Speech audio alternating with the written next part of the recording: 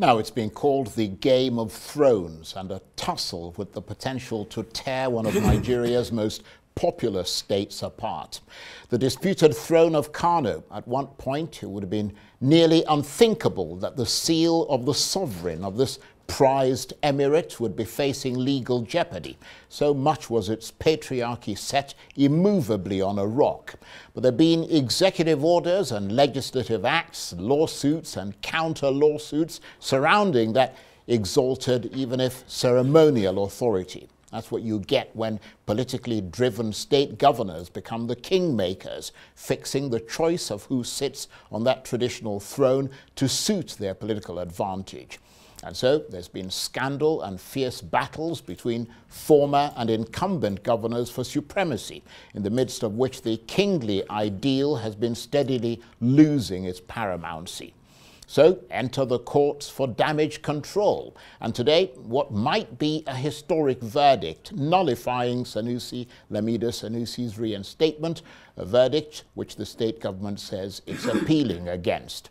So is this decision the communal catharsis that's needed to heal the deepening rift in Kano State, or is it the precursor to more battles to come? The court has nullified all steps taken after the order it made, and that those steps were taken in breach of the court order, and that is all. Subsequently, the court has granted civil proceedings. Since the matter is before the Court of Appeal, no court can take any further steps until the Court of Appeal determine the case at the appeal before it on the issue of jurisdiction. Okay. So even the matter transferred to Court 2, the Court 2 cannot, that court cannot take any further step until the result of the outcome of the Court of Appeal. Okay. So the matter is now before the Court of Appeal. This is not the end of the matter. Okay. The order nullifying all steps taken subsequent to this portion of this amendment law is been nullified. There are two rulings.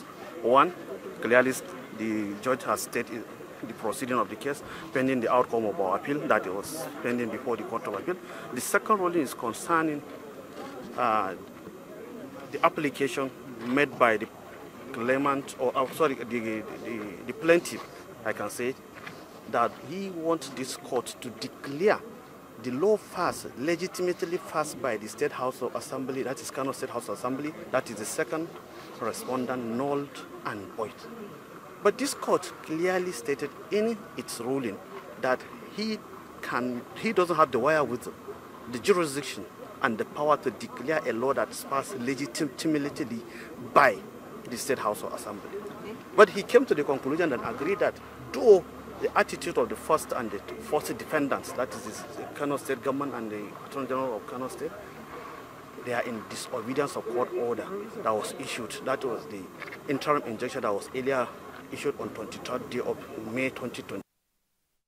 Sounds monstrously confusing, doesn't it? Especially for ordinary people like you and me, who don't really understand the legalese of all this. Fortunately, I'm joined now in the studio by the respected constitutional lawyer, human rights activist, and senior advocate of Nigeria, Femi Falana. What a delight to have you here, especially on a day like this. Thank you. Let's start in Kano State. The Federal High Court sitting in Kano ostensibly nullifying the reinstatement of Muhammadu Sanusi II as the 16th Emir of Kano, but the jury's still out on what the judge has actually decided. So please put it in very clear perspective for us from a legal point of view. What the court did say, from my understanding,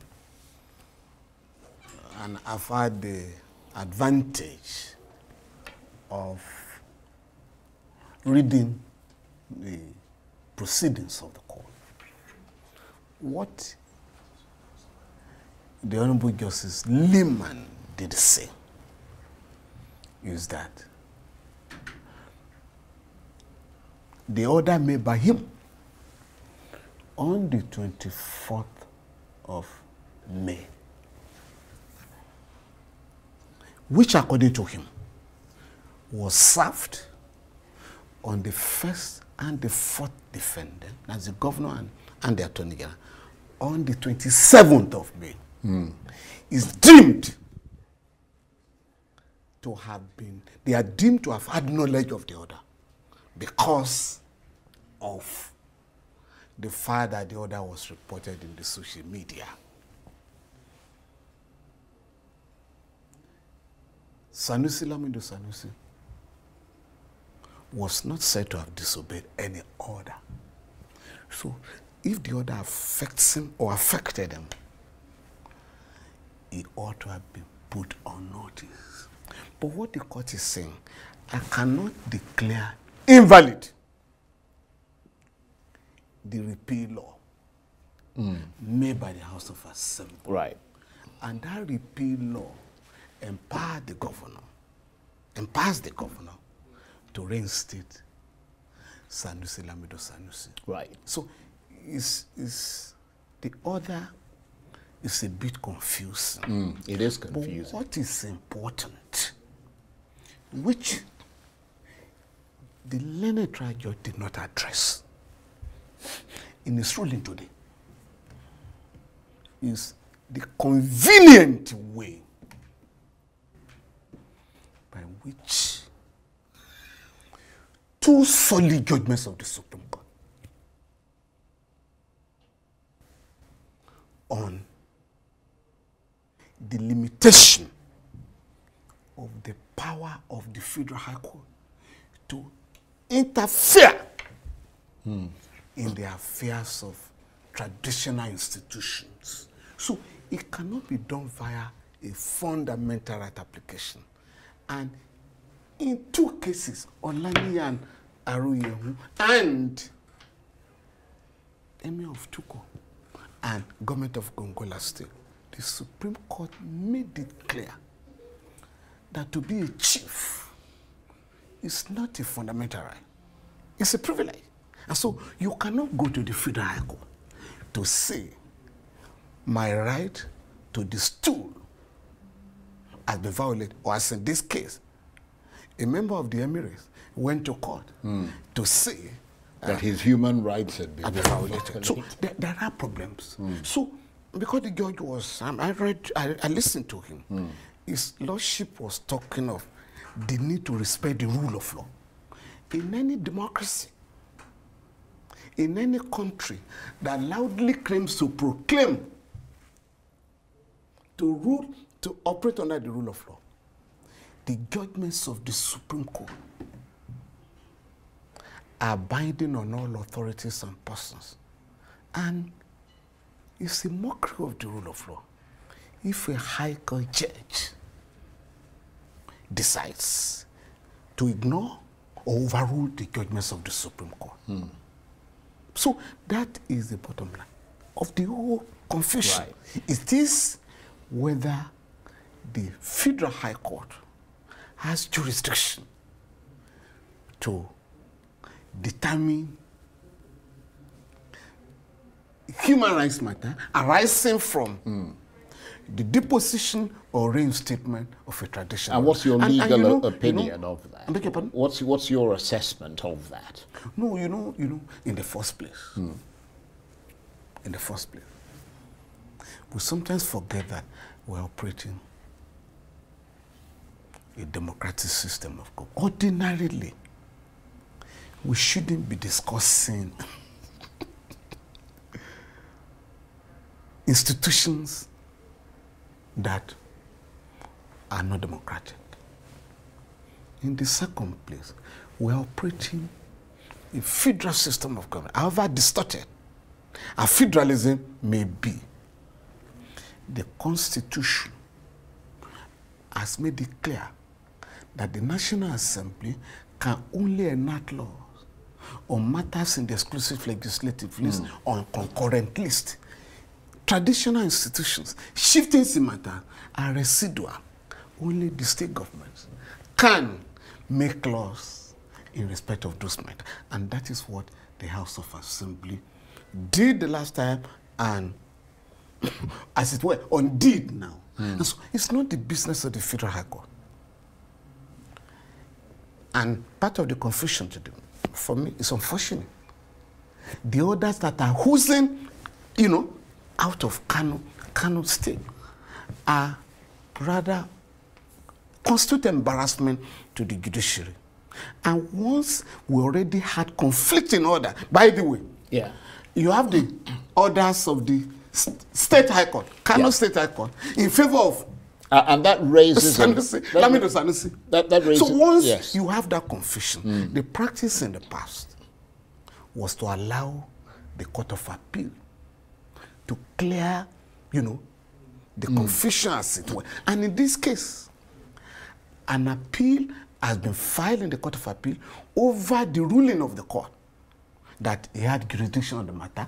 And from the information at my disposal, the record has been entered. Once that is shown to the judge, he should have just can no longer make any pronouncement. But he still went ahead. Well, I think that will be taken up elsewhere. Yeah, but it's not just the judge. Yeah, our colleagues who also set in motion the confusion that we witness in some of our courts will also have to be called to order. I appreciate you're bringing some clarity to this, but I mean, you mentioned the conflicting orders on this royal tussle emanating from the State High Court and the Federal High Court.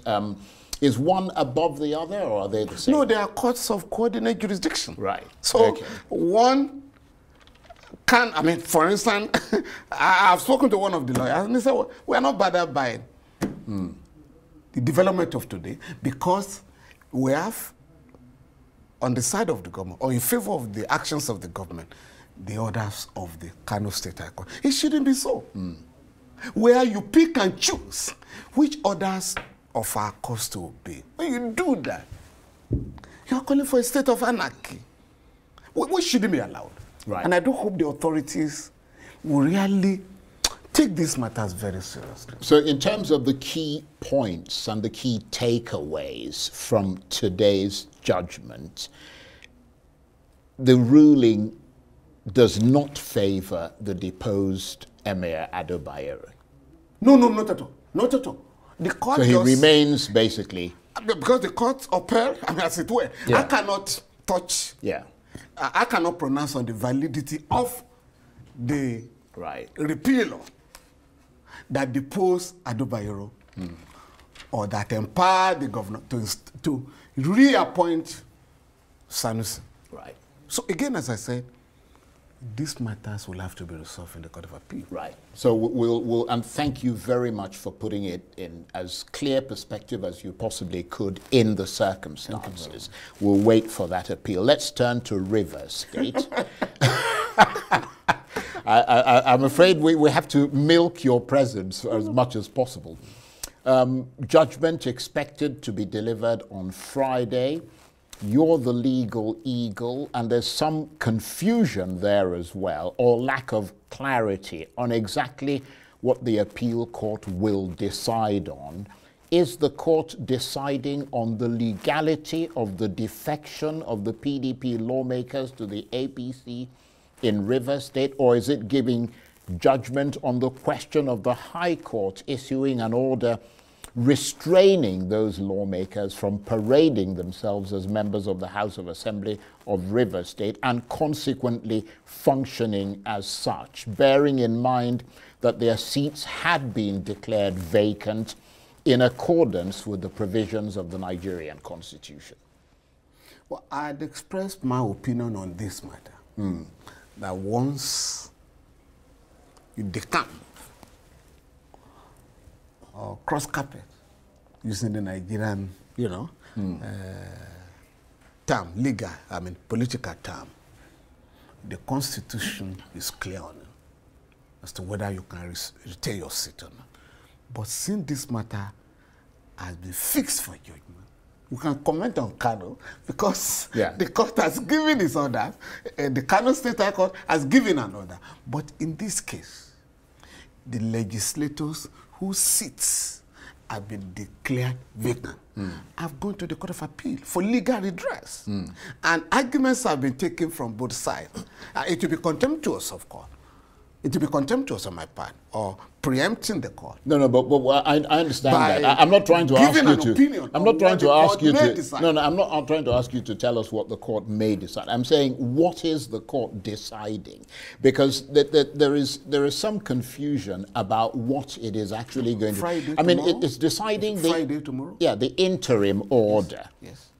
Isn't it? Because I mean, just to be, absolutely clear, the Court of Appeal is dealing strictly with the interim order, which was essentially restraining those lawmakers from parading themselves as members of the House. Yes. That's really the bottom line, isn't it? And they have challenged that on appeal. Right. So that's where we are. Okay. So that is the order that has temporarily prevented them from performing legislative duty on the ground that they have become. Right. Now, they've taken that to the Court of Appeal, and we have to wait for Okay, I totally understand that. Well, what about the local? I mean, we're kind of, this is the pot of soup. We're licking around the corners of it. What about the local government issue and the question of tenure?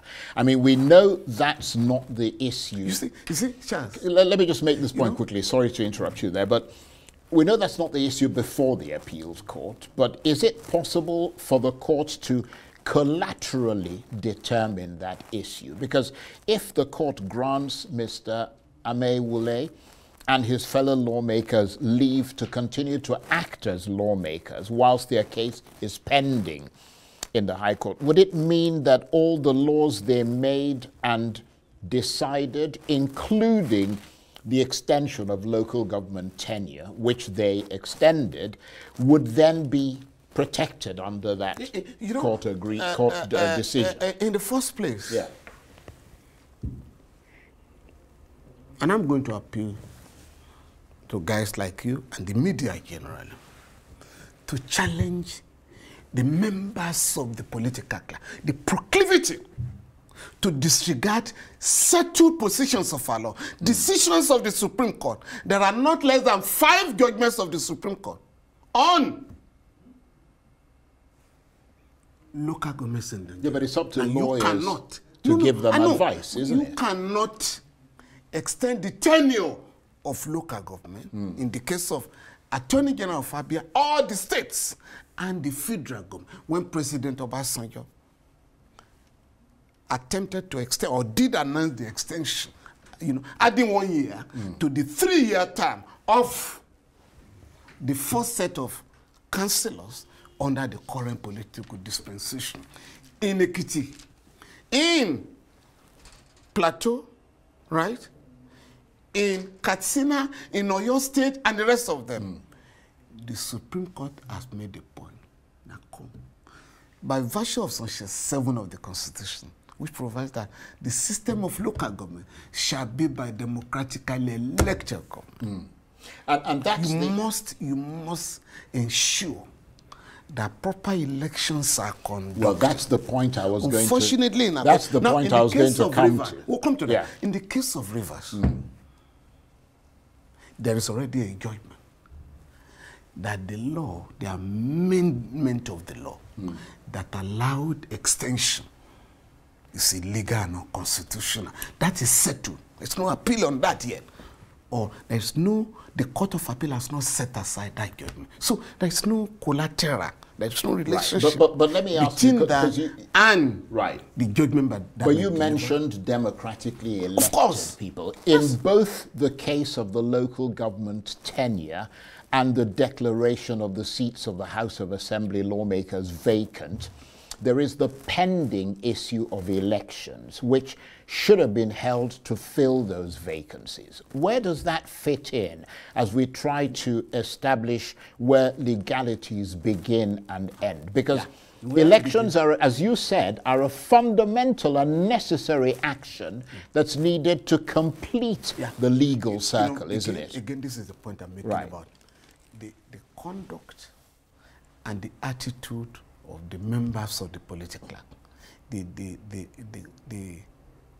total disregard for decisions of the Supreme Court. In the case of Abegude and the Labour Party, the Supreme Court has pronounced on, cross-carpeting in the country. And that is the law today. Again, as I said, with respect to appointment of caretaker committees and sole administrator, whatever, to run local government, the Supreme Court has said, you know, such practices are alien, unknown to the Constitution. Right. I suspect that is why the Rivers State government, while announcing the dissolution of the local governments whose officials, whose tenure had expired, also announced they were going to conduct elections as soon as possible. Right. In the case of the filling vacancies of the legislators, again, there are cases in court. Before INEC can conduct those by-elections, you know, if possible, those cases will have to be decided. But your sense is that the caretaker committees that were appointed by government Fubara to take over, I mean the heads of administration who were asked to sort of take over, that their appointment is also illegal? No, you can ask, I mean, if there is vacancy, if there are vacancies, right, because the tenure of elected officials has expired. Right. Of course, you can ask the head of each of the councils to hold forth while arrangements are being made to conduct elections. Right. So that's not illegal. No, because you cannot leave the councils without being managed. But those are not ordinarily. The election should have been conducted. Just like you're having a governorship election or election into the houses of assembly, elections are held by INEC before the inauguration, you know, or before the expiration of the term of office of those who are in power. But in this case, there are problems. Right. The government was fighting the extension of the tenure of the local government officials. Those whose term had expired said they were not going to leave office. So you have a lot of confusion. Again, all based on impunity. So at the end of the day, the courts will have to decide. But strictly from a legal point of view, I mean, if you were advising the local government chairman whose tenure, I mean, as far as your advice is concerned, the term of those local government chairmen has expired, and therefore the legal thing for them to do is to leave their posts. They have left. They have to and if they have any further quarrel, they can seek legal redress. No, you can't. What do you want to... What's kind of... What the law says, right, thou shalt spend 3 years, and the 3 years have expired. So what you should do is to get ready to contest the next round of elections. Right.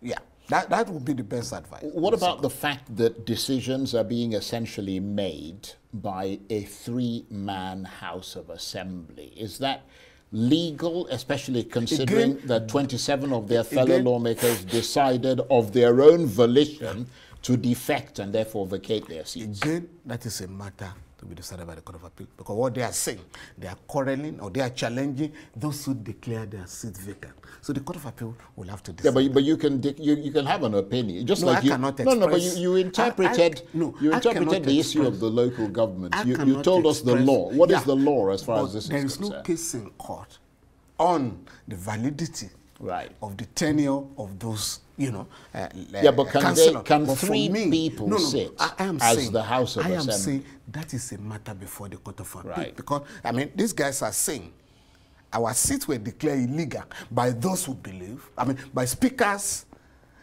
2 speakers who believe. No, but they of their own volition left. Nobody put a gun to their heads. I agree with you. Yeah. But again, as I made clear to you, after the judgment, we can have a discussion. But for me, okay, I understand. I cannot. I completely respect that. At my level, you know. I respect that. What about the disturbances we saw at the local government secretariats, led by youths and militants in River State, and the fact that there was shooting, there was an attempt to occupy, indeed the occupation. 2 people were said to have been killed, including a policeman. Absolutely. Let me just ask that question, because that's an important point. Of course. The APC in River State declared that the state was at war and called for a state of emergency to be declared. Is there any legal basis for that, based on what you've seen? Number one. Right. And this is the painful aspect of it. Before the violence. There were guys in the social media, who were threatening to cause mayhem. And nobody was arrested. Now, violence did occur. From the information at my disposal, some arrests were made, right? So those guys have to be prosecuted in the interest of law and order in the state.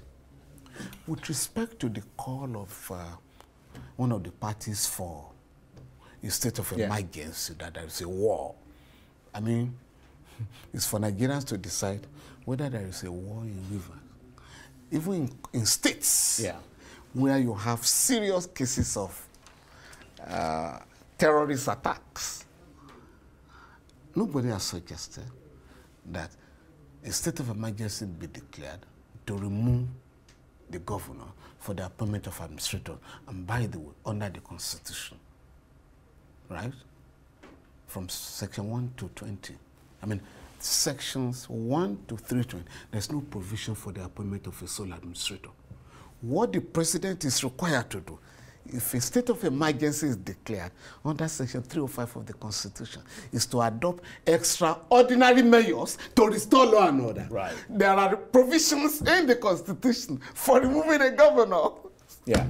So that's not really the issue. It is either by resignation, death, or impeachment. Yeah. So a president in Abuja cannot suspend or remove a governor. Yeah. It's like the National Assembly one day passing a resolution that the president has been removed. There's no such provision. Yeah. I mean, we are just saying now that the Supreme Court has said, right, that no governor has the power to remove elected local government officials before the end of their tenure. Yeah. In fact, in one of the cases, I think it's the case of Olubumi and the government of Ekiti State, where the Supreme Court, I think the late Justice Nweze, gave the leading judgment. That judgment described the conduct of the governor of the state, I think Governor Femi, in removing elected officials whose term had not expired. The Supreme Court described the conduct as executive lawlessness. So if a governor cannot remove a local government chairman or a councillor, where has the president got the power to remove a governor? It happened on. Well, I don't think that he was asking for. It happened on. They want law and order restored. But I see what you mean. I mean, that's a very people make the mistake. It happened, illuminating point. It happened under President Obasanjo illegally. They couldn't justify it under the law, and that was why I think President Jonathan was properly advised when a state of emergency was declared in the 3 states in the Northeast. And the president was advised, you have no powers to remove a governor. And the president never removed the governors in those states, even though extraordinary measures were put in place to restore law and order. And that is the position of the law. Absolutely fascinating. I mean, I have to say that having the benefit of your legal assessment is like winning $1 million. Okay, well, that's an exaggeration. I mean, I could use $1 million about now. But since we've got you here and we've got just a little bit more time, just a little bit more, let's talk about the issue of minimum wage. And because we're seeing different tussles, the tussle between the federal government and the unions. Your opinion on that? The unions, the federal government has said this is what we can afford. The unions are saying no, this is what we want. Well, again, it's about the rule of law. Section 3 of the National Minimum Wage Act of 2019 prescribes that the minimum wage fixed in 2019, 30,000, shall expire after 5 years. I did draw the attention of the government to this provision before the expiration of the minimum wage. But the government didn't take that seriously. In any case, under the provision of the law, there shall be tripartite committee drawn from the government, I'm talking of federal and state government, private sector, and the trade unions. So that body was set up. So from the again, what has been suggested, I mean, that body has made a recommendation to the president. So a bill will be expected to be sent to the National Assembly. The state governments are saying, we cannot pay. And for some of them, I say, oh, we want to pay what we can afford. Again, that is not in consonance with the Constitution, because trade dispute, trade union matters, labor matters, minimum wage are in the exclusive legislative list. Only the National Assembly can, under the current political dispensation, only the National Assembly can enact a law on minimum wage. So if you amend the Constitution tomorrow to allow state government to pay what they like, but there is no modern state, there is no modern democratic state, including federations, where governors and private employers are allowed to fix the minimum wage. That's why it's called the minimum wage. That is the basic that nobody can go under, but you can increase it. And there are decisions of the National Industrial Court on this matter that you cannot pay below what is said to be the minimum. Right. I think I also read, I think former Governor Fashola was saying, well, we're making a mistake, we're confusing wages and salaries as far as the law is concerned. Under the Labour Act, I think Section 90, wages are salaries, emolument. Under, I think, Section 23 of the National Salaries, Income and Wages Commission, salaries are wages. But what the National Assembly is asked to do is to prescribe the minimum. Right. But the mistake governors are making when they say we're unable to pay is if you increase the minimum to a certain level, say 100% or 200%, no law says you must also increase the salaries of a director or a permanent secretary by 200%. Yeah. So as you move up, you try to rebalance things. Yeah. The whole idea is to challenge income disparity. Right. Yeah, that's all. That's a critical point. Yeah, we're supposed to shop, from below. Absolutely. But not that you expand the disparity the more. Yeah, and that's the law. That's fascinating. Mr. Falana, I want to thank you very much indeed. Thank you very much. It's been brilliant having you here. Femi Falana is a respected constitutional if you want lawyer. To increase salaries in the country, that is the duty of the National Salaries, Income and Wages Commission. But for minimum wage, the National Assembly can enact a law. I think we've got that point. Thank you very much indeed. And Femi Falana is a respected constitutional lawyer, human rights activist, and senior advocate of Nigeria. What a brilliant pleasure to have you here. Thank you very much. Thank you very much indeed.